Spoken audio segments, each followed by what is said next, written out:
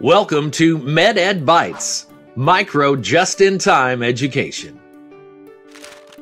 Hi, this is Max again, introducing a new segment of our MedEd Bytes series on bispectral index monitoring.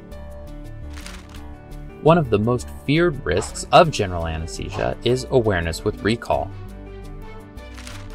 While rare, awareness with recall can lead to long-term psychological harm to patients, so every effort should be made to measure anesthetic depth.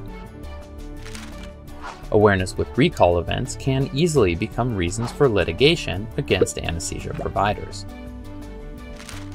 The use of a BIS monitor has been demonstrated to reduce the incidence of intraoperative awareness with recall.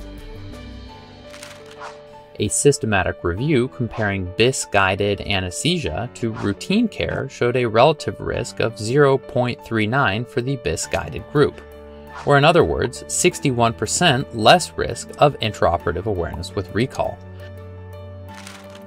The relative risk is even further reduced to 0.23, or 77% less likely, for patients with significant risk factors for awareness with recall. Even when volatile-based anesthetics are delivered alone or in combination with IV anesthetics, BIS can be used to avoid delivering more volatile agent than necessary. A prospective randomized study of 655 patients evaluated postoperative delirium in patients receiving volatile-based anesthetics. Impressively, authors found that BIS-guided anesthesia decreased the incidence of postoperative delirium from 28% in the control group to 19% in the BIS-guided group.